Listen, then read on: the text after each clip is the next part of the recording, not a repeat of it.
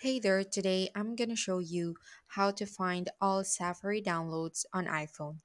So you could easily do this by going to your Files app on your home screen.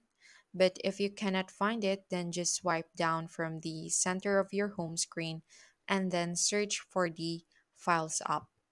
And then just tap the browser tab, then click on the iCloud Drive and tap the Downloads folder to see your downloaded files or videos.